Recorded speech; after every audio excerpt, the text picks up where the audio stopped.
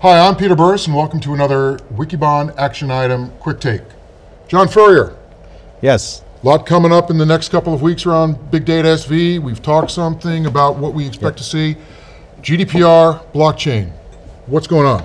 I think the GDPR thing is seeing a lot of solutions people covering their butt right now, getting something out of the gate, but the deeper issue is the role of the data around the sovereignty. I think that's a huge deal. I think it's got deeper implications around the role of the database, because databases have schemas that have been sprawled over the years. Rolling that up for a quick hit solution is extremely difficult, so I think people are going to fake it till they make it to avoid the fines, but the deeper discussion is going to be the technical analysis of how to scale that up throughout the global infrastructure, cloud selection, application development, real critical thing. And then the blockchain impact is also going to be significant.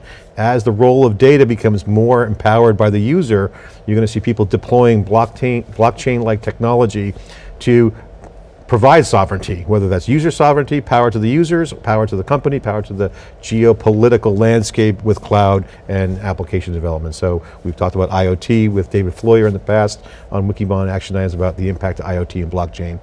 Huge issue. It's not just cryptocurrency, which is token economics, which we love, but the blockchain is going to have a fundamental impact to technology. Excellent. So this has been John Furrier, Peter Burris with another Wikibon Action Item Quick Take.